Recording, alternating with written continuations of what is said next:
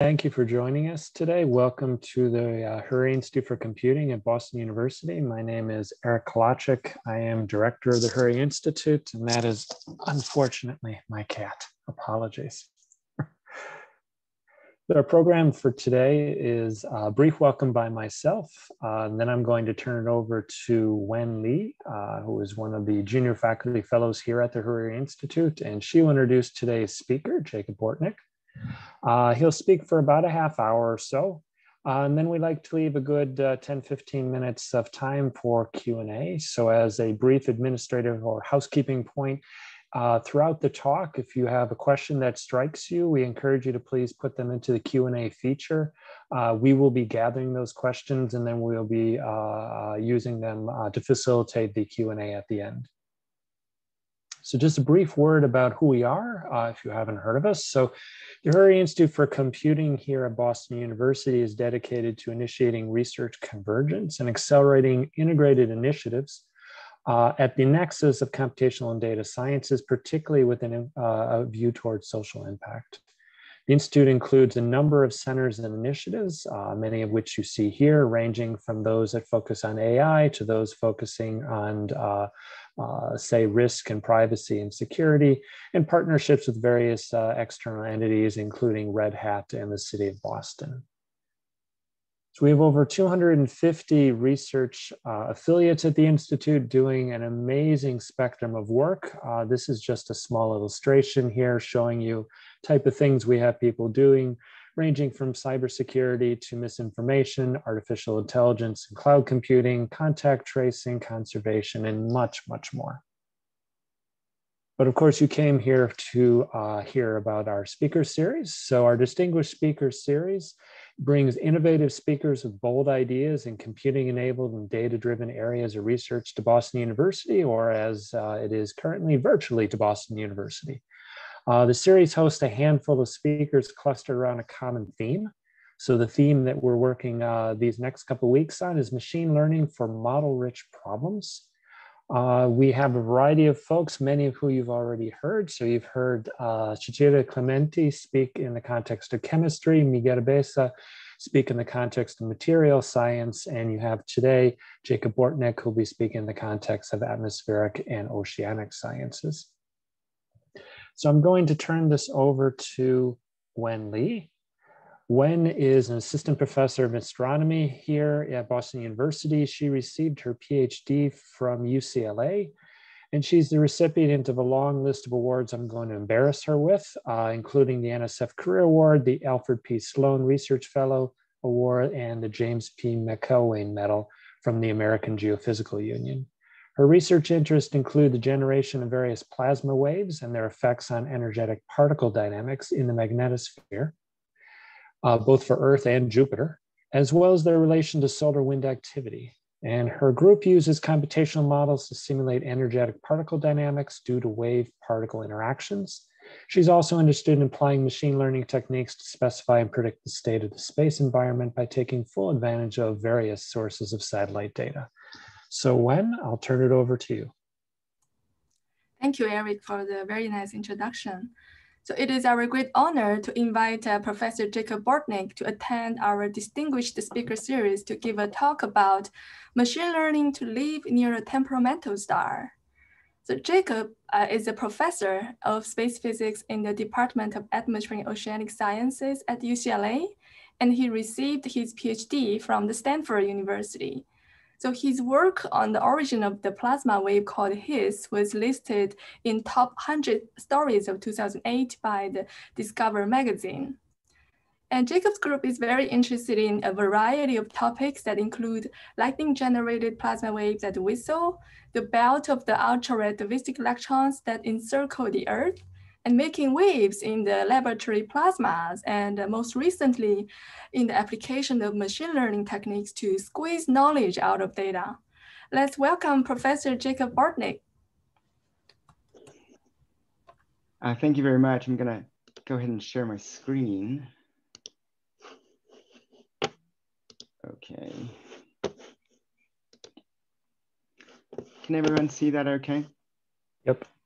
Okay, thank you very much. So firstly, let me just say a great thank you to the Hariri Institute and the organizers of the seminar. It's my pleasure and honor to be speaking here today. And I'm going to be talking about how to learn to live with a temperamental star, or more accurately, how to machine learn to live near a temperamental star. You know, I live near Hollywood, and so we have temperamental stars here all the time. So I thought I'd just lead in with that kind of title. And before I get going, I'd like to thank my long list of students, postdocs, and collaborators listed at the bottom there, who have, you know, contributed in significant ways towards everything you'll see here today. So I thought I'd start my presentation with this iconic image that you see on the right-hand side here.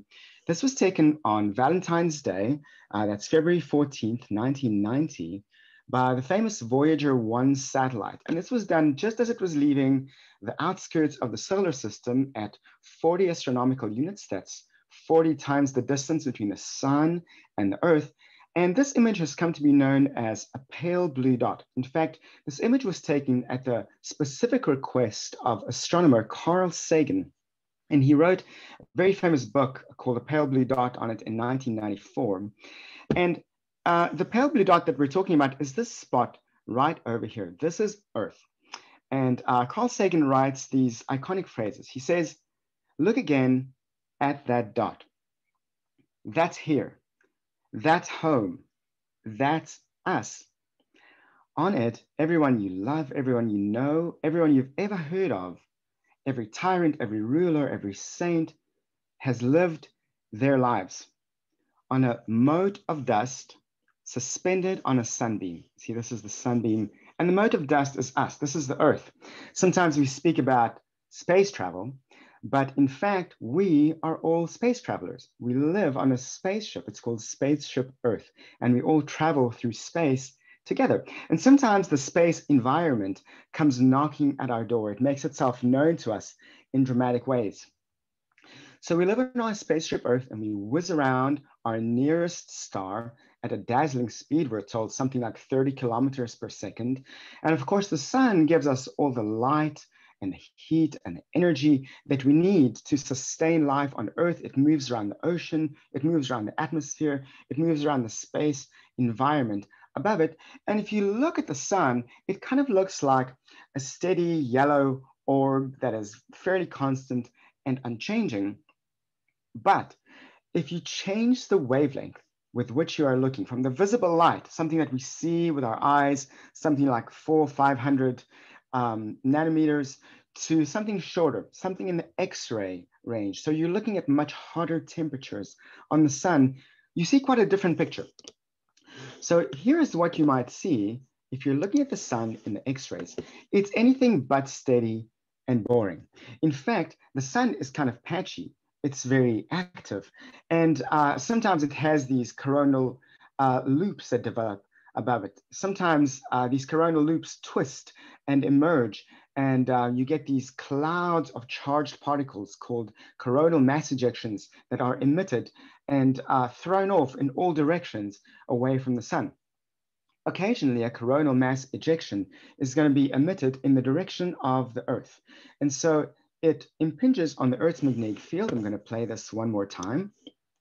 The coronal mass ejection that is ejected from the sun impinges onto the Earth's magnetic field and is actually able to reconnect and strip off magnetic field lines away from the Earth's day side, blow them back towards the night side, where they reconnect once again. And the magnetic field lines are like elastic bands. They snap back towards the Earth, and they bring these charged particles, which are then dumped into the north and south hemisphere, and they create the aurora borealis and aurora australis. And this is what you see in this image right over here.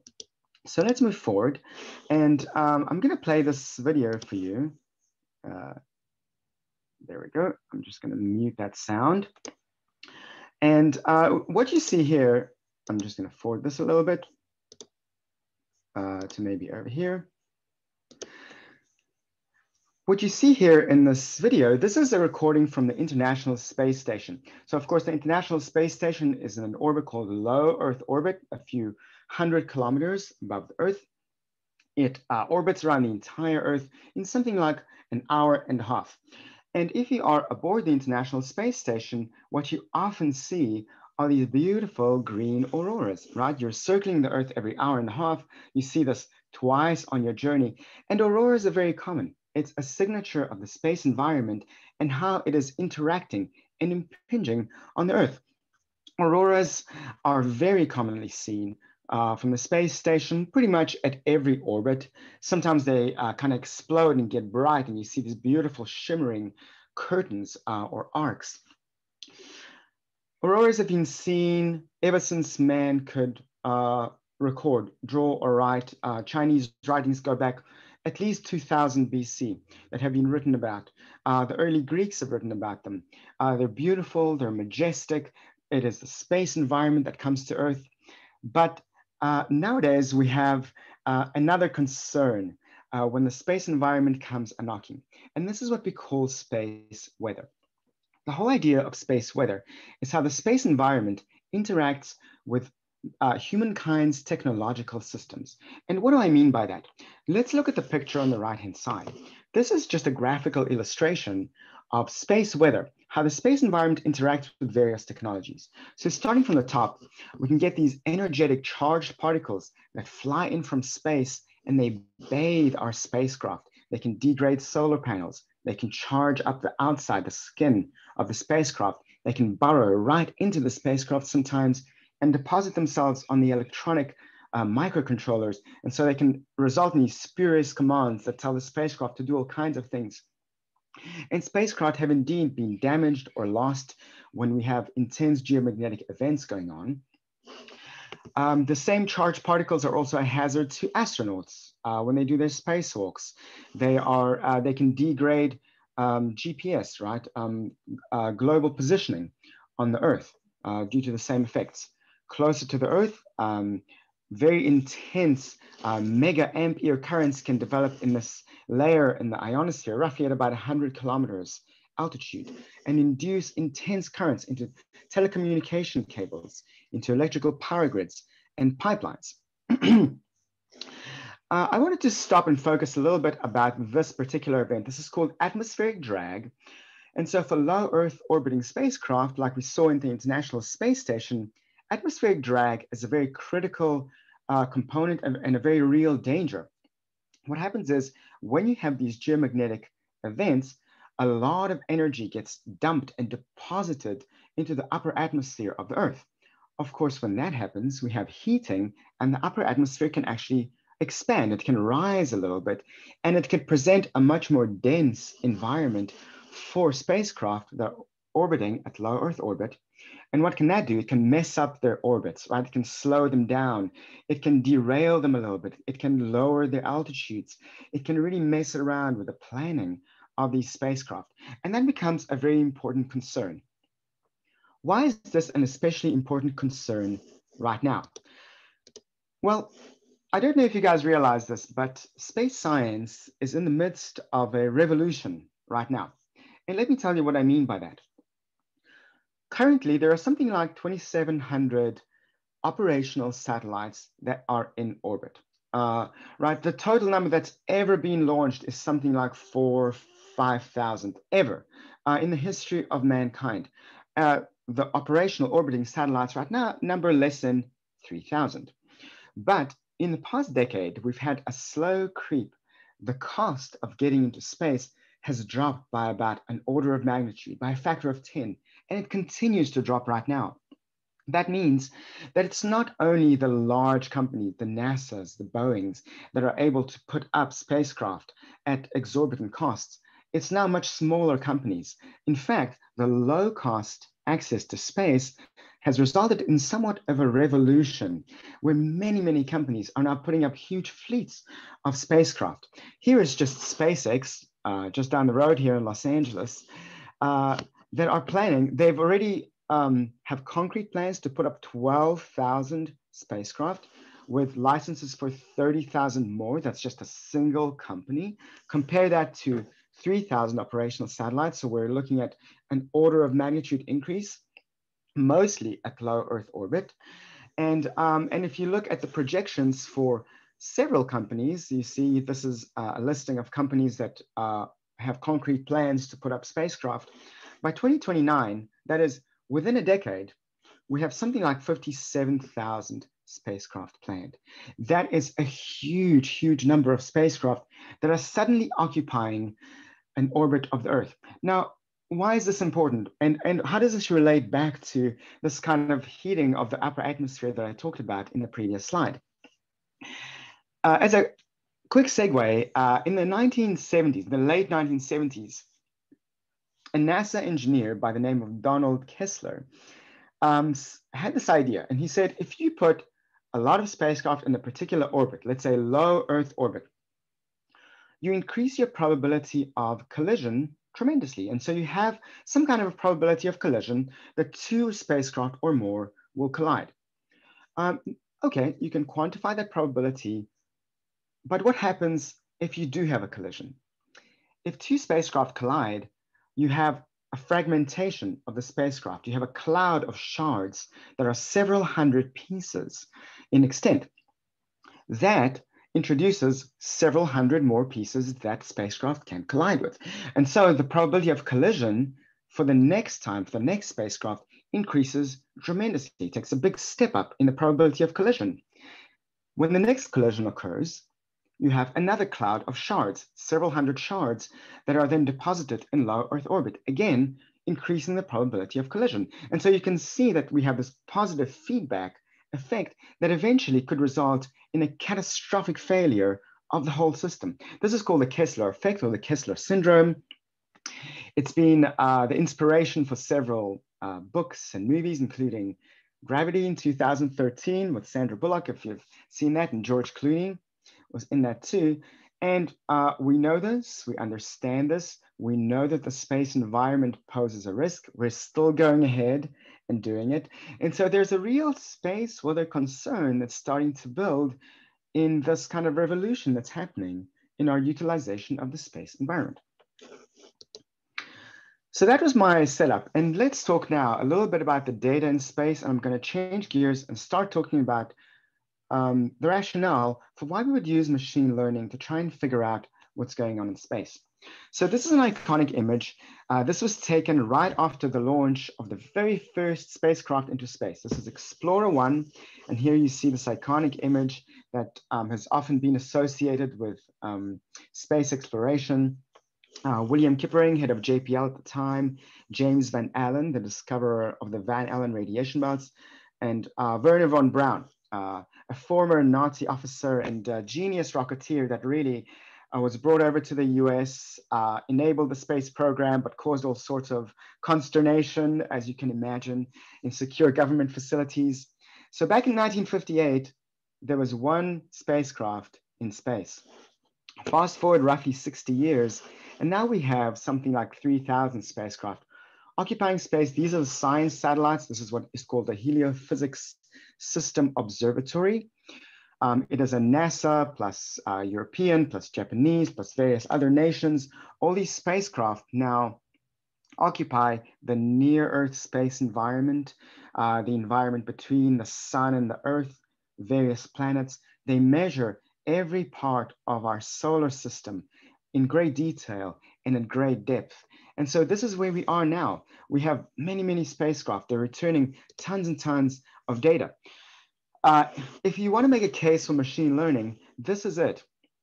The amount of data that has been growing in the Earth and space sciences is growing exponentially. Here you see it from the Space Physics Data Facility at NASA. This is another view of the same thing. And if you look pretty much at every data repository in Earth and space sciences, you see this kind of very quick rise.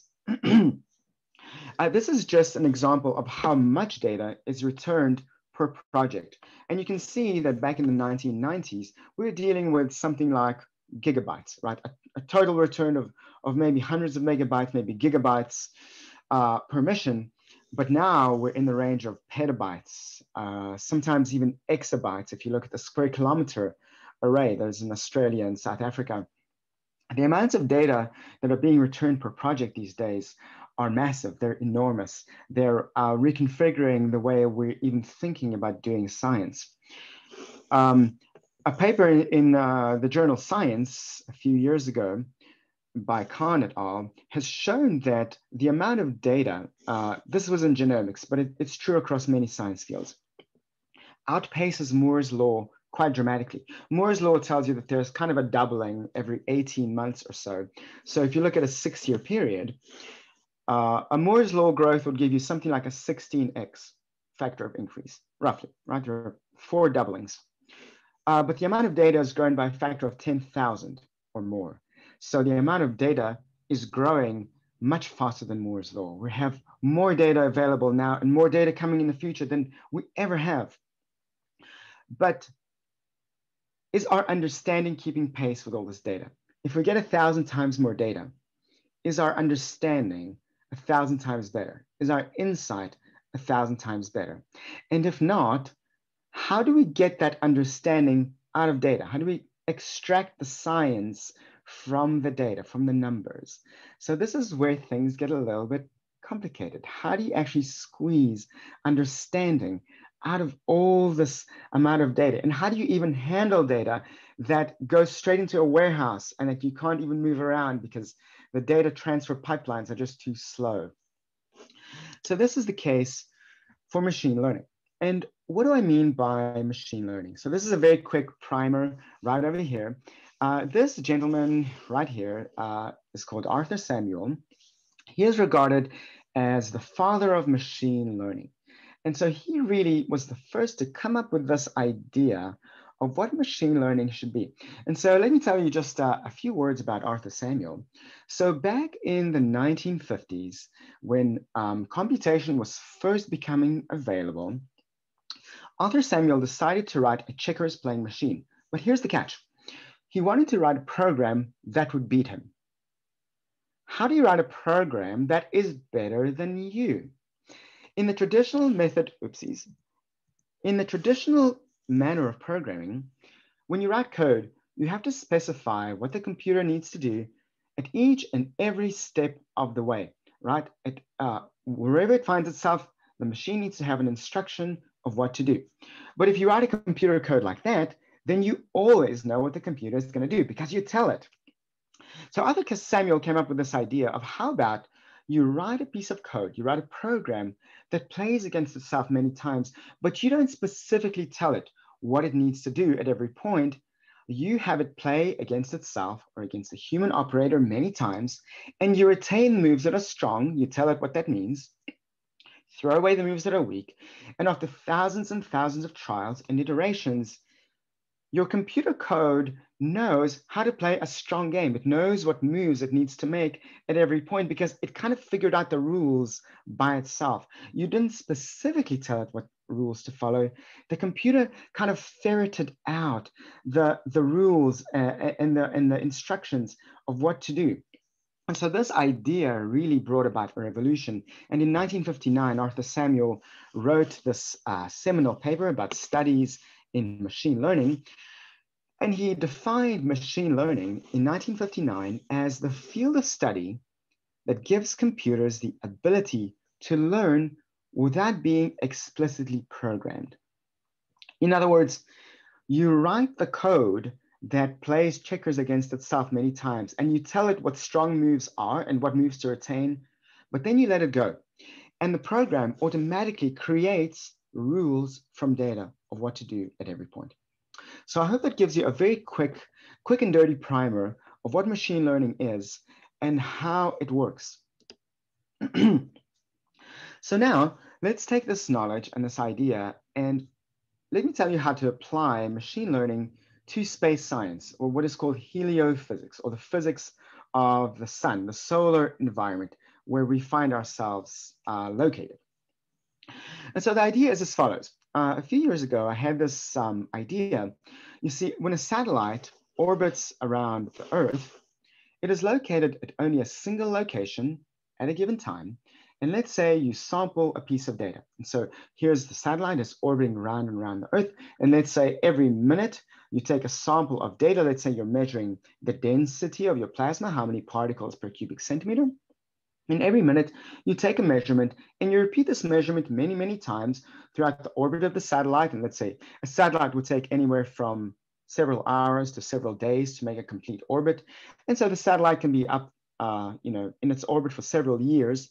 And so what you end up with is at a given location, at a certain XYZ point, at a given time, you have your piece of data. And this can span for many, many years. And so you have this long time series of your data at one point in space over a very long time. But that's not terribly useful to us. What we want is a single point in time and many points in space.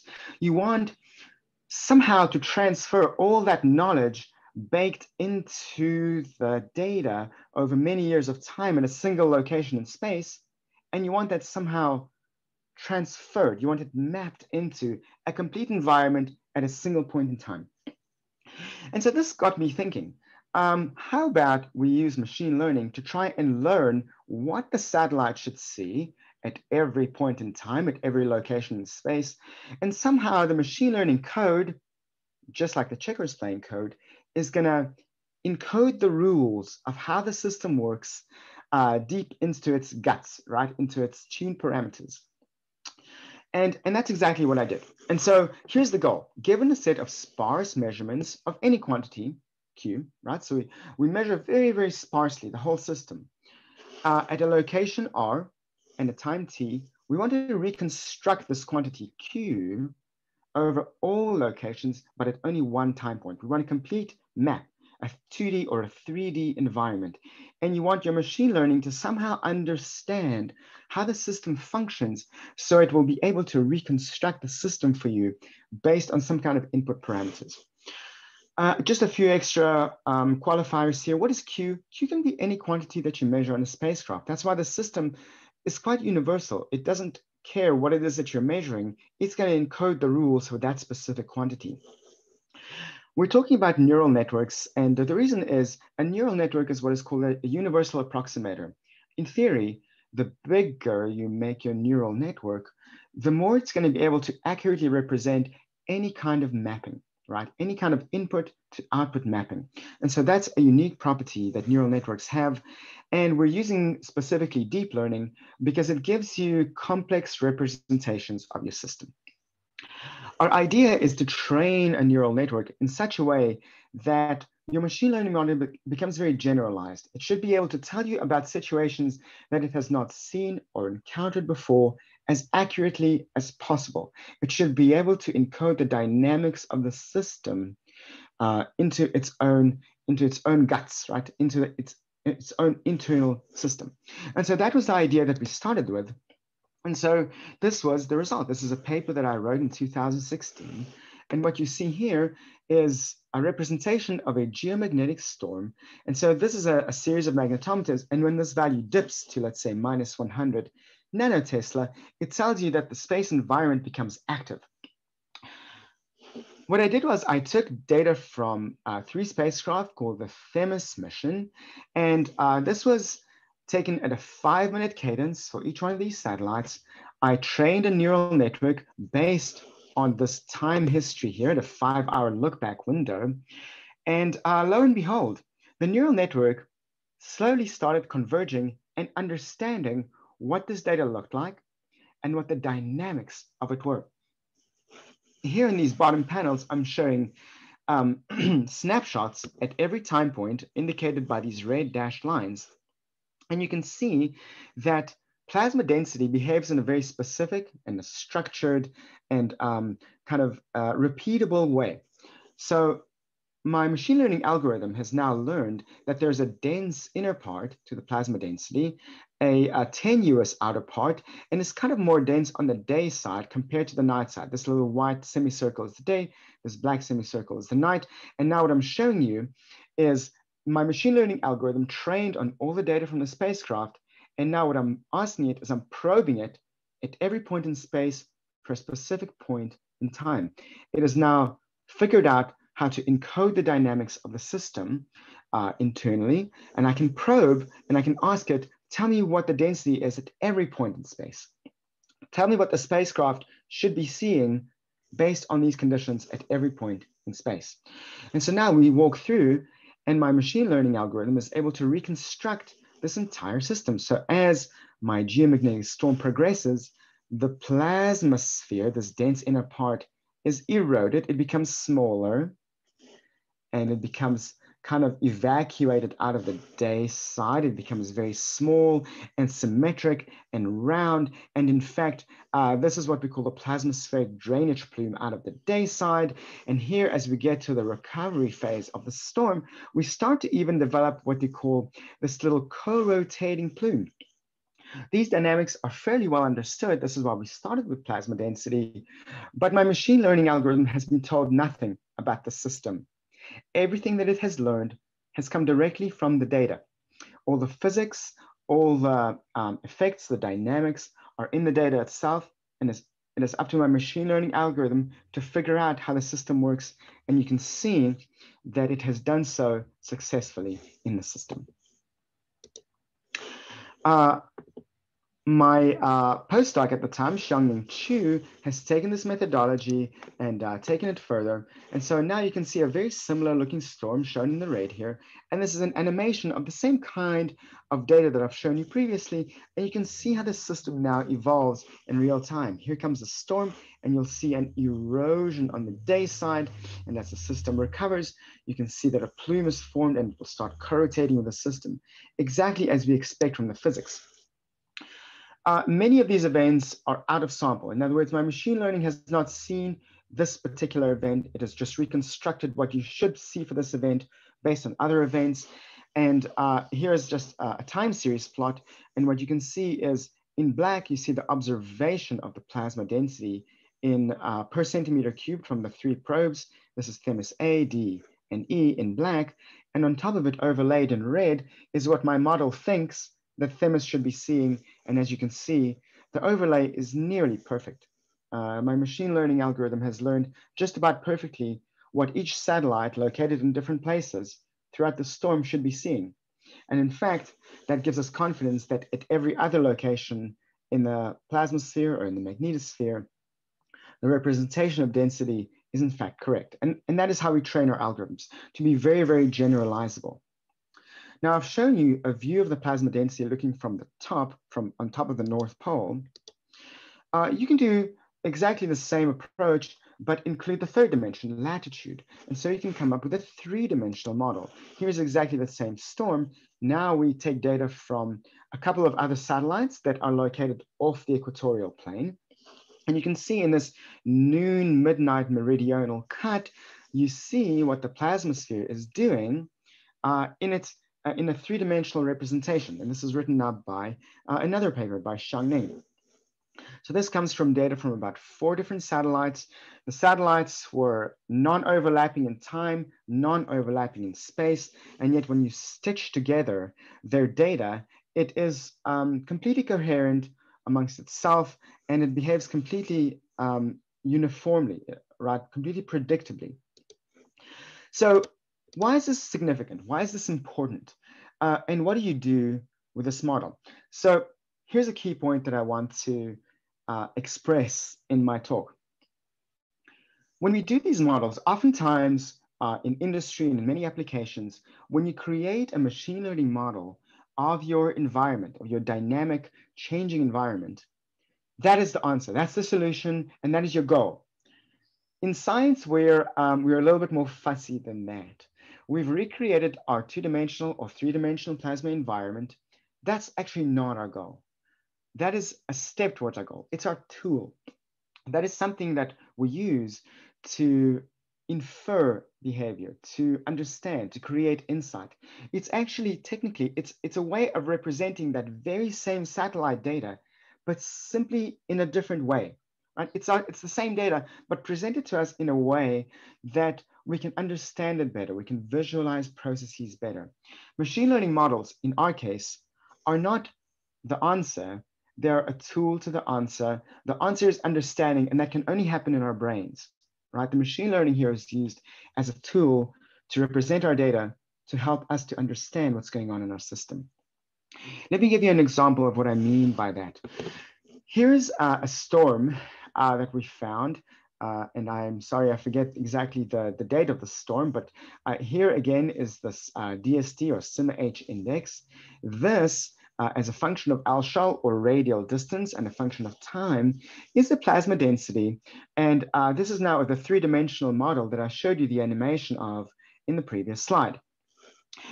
So something interesting was happening when we were looking at this data as it played back at this model. We noticed that at these very low L-shells, at these close radial distances, we had enhancements of density, which no one knew about and no one expected, including us. I actually thought this was some kind of a mistake that the model was making. We did expect that as your storm progressed, the outer parts of this dense plasma region, the plasmasphere, would erode. We understand that. We have good models for that. We did not expect this behavior, enhancements at low L shells. And so we went back and we looked carefully at this data. And in fact, we realized that if you normalize the data here according to what it was previously, there are these distinct enhancements that are aligned perfectly with geomagnetic substorm events. Substorms are what lead to the aurora that you saw in the very earliest slides, right? This is the space environment's manifestation of what an aurora is.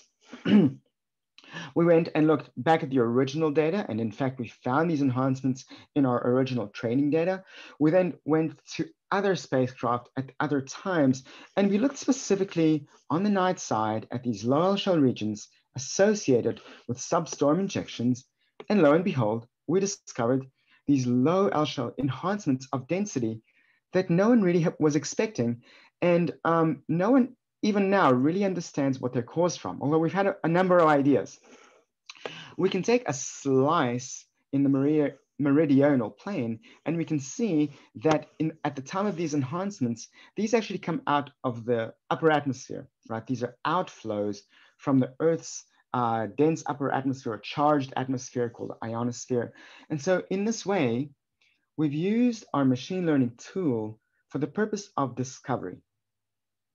Okay, we have used our machine learning model to show us things that we could not have seen in any other way. This is very, very difficult to see just based on time series data alone. We had to really see it in this way to understand that we're looking at something new. So I want to change gears now for a little bit, and I want to talk about the future. What's next? I imagine that many people looking at such a talk are wondering, this is cool, and I think the space environment is interesting. How would I apply this kind of thing in my own work?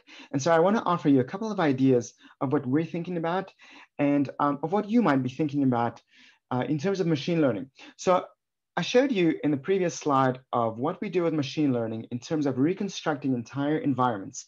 And there we just have a model with lots of free parameters. We tune it, and we have a representation of our environment, which we can then play with and look at and probe.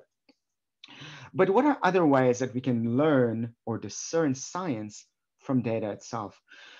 Well, a pretty new area in machine learning and physics interface is looking for fundamental physics. And here I'm quoting one of my favorite papers by Sam Rudy et al., 2017. And the idea there is that you take three-dimensional data. This is basically a fluid flowing in 3 dimensions, and you can sample it. So in other words, you put some kind of a probe. So this is all simulation, right, in this paper. And there are a couple of equations that they're simulating, like Navier-Stokes is what I'm showing here, or what he's showing here. Burger's Schrodinger's equation and so on, working exactly the same way. You sample your data and you figure out what is the time dependence at various points of your quantity, for example, velocity, right? What is the temporal variation? And then you take spatial derivatives around those same points, and you then machine learn a relationship between temporal and spatial variations. These are called partial differential equations. And the crazy thing is, just based on this data alone, even sparsely sampled, as you see in the bottom panel over here, you can actually identify the fundamental dynamics, right? So here, your Navier-Stokes equation is being identified within 1% or 2. These correct spatial derivative terms are being pulled out, and your algorithm is telling you this data was driven by this differential equation. Think about how powerful that is. You can send probes to different regions, to different environments that you couldn't access, maybe to places where it's very difficult to get huge volumes of data back. But potentially in the future, probes could do the science for you. They can say, this environment seems to have been modeled by this kind of underlying differential equation. In our own field, much of my work involves these high energy structures here around the Earth called the radiation belts. They occur in two belts, an inner belt and an outer belt. And in particular, this outer belt is very dynamic. It's highly varying. It consists of mega electron volt energies. And we've been studying this for many years, most recently by the Van Allen probes mission that went from 2012 to 2019. It traversed from very close distances to very far distances. And we measure these distances in Earth radii, what we call L shells. And so an L shell of 6, for example, corresponds to a radial distance of about 6 Earth radii away from the Earth, okay? And we typically draw these on a plane that consists of the radial distance, L shell, and time is here on the x-axis, and color represents either the flux of particles or the phase space density, how many particles there are per cubic centimeter per unit per cubic velocity volume. And you get something like this. This is the outer radiation belt represented now on a color scale. It's typically written, it's typically described by the Fokker-Planck equation. We won't get into too much of the details here, but this is the Fokker-Planck equation. It has the time variation of F, your phase space density, and it depends on a couple of spatial derivatives, the F by the L, and the second derivative of L as well. So here's the second derivative of F with respect to L, and here's the first derivative of F with respect to L. And where we're heading with this is what we want is we're looking for ways for machine learning to tell us what is the fundamental description, what is the fundamental dynamical law that you're following that describes your variations. Now here I'm just showing a simulation of this data, but where we're going with this is we're going to mess up this data. We're going to subsample it. We're going to put a fake satellite through this data as though it was being sampled by satellites. We're going to noise it up in a realistic way, and we're going to deploy the kind of partial derivative equation, the PDE solver that you saw in the previous slide, to a very realistic environment. And so here you see these terms represent the first and second derivative with respect to L. This is our simulation. Now we mess it up, we noise it. The way we should measure it on a satellite is what we give to our PDE discovery algorithm, and this is what we get out of it. Pretty much the dynamical variation is picked up correctly. And so where we're heading is we want to discover how to discover. We want to discover how to discover natural laws in realistic systems. This has been very, very difficult until now. But we believe that we're now at the point where our technology, our algorithms are good enough that we can cope with noise and imperfect data, and we can start ferreting out fundamental physical laws from systems. See, the way we do it right now is we do these kind of forward simulations, and we kind of guess what should be going on to try and match the data that we measure. We do many forward passes, and when we get an agreement, we say that we are right. We believe that there's a better way. We believe that the data itself can write down for us what the right equations are. So that's point number one of how we use machine learning in natural systems. Thank you. I'm maybe a minute or two from the end. The second way that we use machine learning is what we call physics-informed neural networks.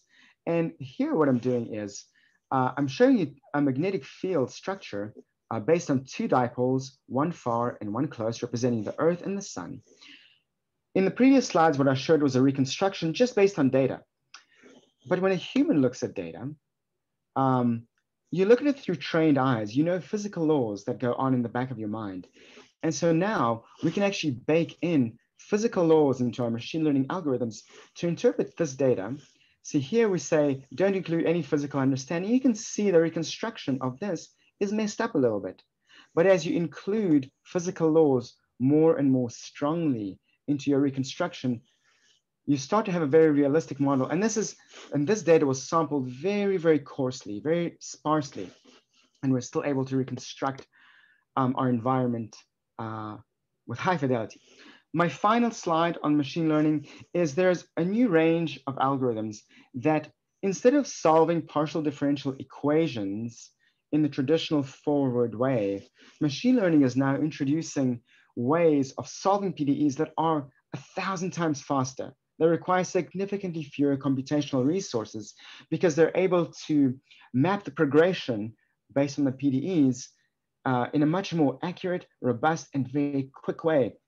So things that are only achievable on a supercomputer now, in a few years could be achievable on your laptop or desktop computer. So very exciting developments, and you can see how recent it is, just a few months away. So I'm just pointing to that.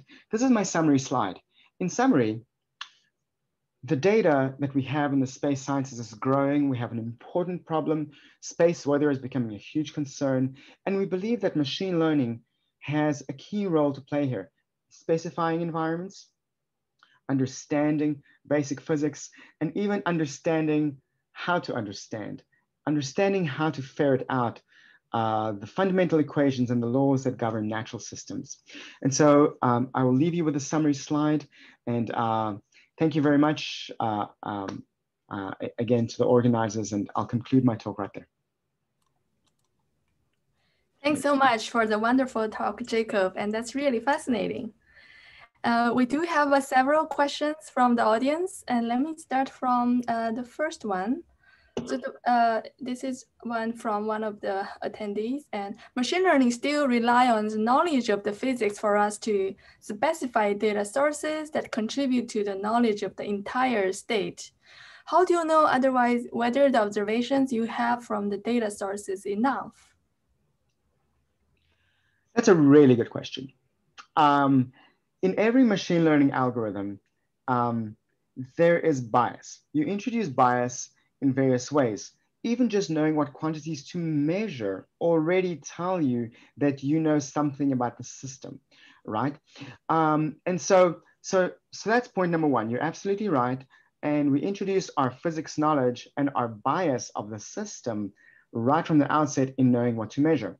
However, there are a very interesting and very fascinating range of algorithms. For example, there's an algorithm, or there's a theorem called Tarkin's theorem. And Tarkin's theorem tells you that in a coupled system of equations, let's say you have 4 or 5 partial differential equations, and you have several quantities. If these equations are coupled together, it turns out by Tarkin's theorem that you only need to measure one quantity, and the dynamics of all the other coupled quantities will be reflected, will be baked into the time history of that quantity. So it turns out that even though you're a little bit biased in what you measure, as long as you measure something that is dynamically varying and it embeds the dynamics of other quantities in your system, you can actually pull those dynamics out. You can identify how many unique dimensions there are in the system, and you can even have a guess at what the differential equations are that govern that system based on just one quantity and its time history. Okay, that's a theorem. We'll see how it actually works in practice. Thank you, Jacob. And the second question is, as we know, the large database of space observation comes from many different satellite missions, which lead to the different data characteristics. So how would the machine learning models deal with these differences to expand the data input? And in addition, can we expect to use machine learning to combine those data sources and generate a unified data product? That's an excellent question. Some instrumentation is poorly intercalibrated. In other words, when you measure a certain quantity with one spacecraft and one instrument, put in another spacecraft and another instrument to measure that same quantity, you might get biases, you might get systematic differences in your response functions. And all those, unfortunately, the machine learning doesn't know about. The machine learning only knows about the data that you give it. So it's up to the operator to be very, very careful and intercalibrate the data carefully.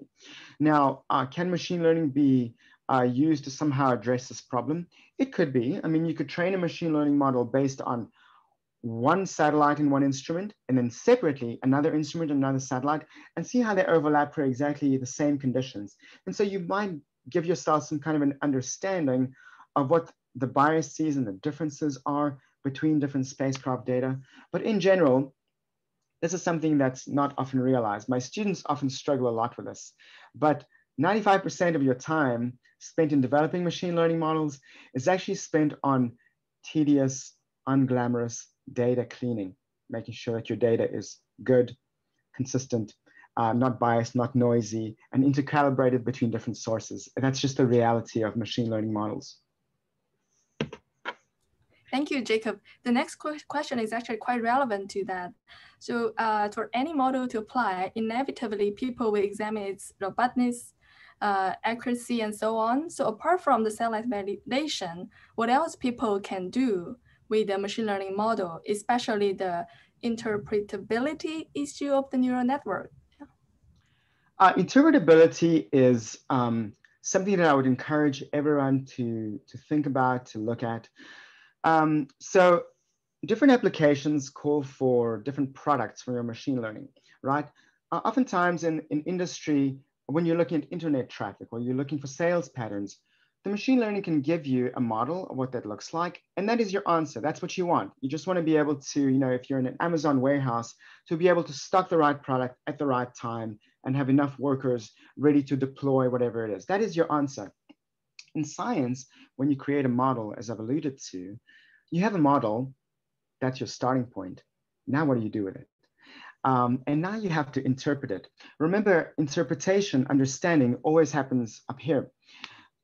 You have to interpret what the model means. So you can look at your recreated model. You can even use it for predictions. If you can somehow push it out into the future, that's very helpful. Satellite operators would love to know about when their $100 or several $100 million spacecraft might be going into a dangerous region, so they can shut down instruments, maybe put astronauts into a safety capsule or something. But how do you interpret? Besides just looking at your model, how do you actually ferret out the physics? And this is where the art comes into the data science. You see, there's data science and there's data art. And the art is, what are the rules for understanding what your machine learning is giving you? I provided a couple of ideas, PDE discovery, baking in physical laws. There are other ideas that will tell you, even in a black box model, how your inputs interact to give you a certain output. So you can see, oh, there's certain parameters in the solar wind, like the velocity or the orientation of the magnetic field, that will interact together and produce an enhancement. And there are automatic ways to do this, but there's no replacement for understanding. Even with PDE discovery, if you have a fluid and your machine learning tells you your Navier-Stokes law within a percent, does that help you to understand it? Just understanding Navier-Stokes? Do you now understand all of fluid dynamics? Maybe a little bit, but not quite, right? So the understanding is always kind of like the art part of data science and data art. Thanks so much, Jacob. Due to the time, I will pick one last question from the audience to ask. That is, what happens when you have a mixed scale physics, like a particle dynamics versus PDE described physics? Sure. Yeah. So what happens is your machine learning is going to work at the scale that you give it, essentially. You know, if you're collecting data that resolves, let's say, scales of 1,000 kilometers, then you can expect that your machine learning is going to return data, you know, of that kind of scale. There are ways to increase the resolution. In principle, all the physics is baked into all the data.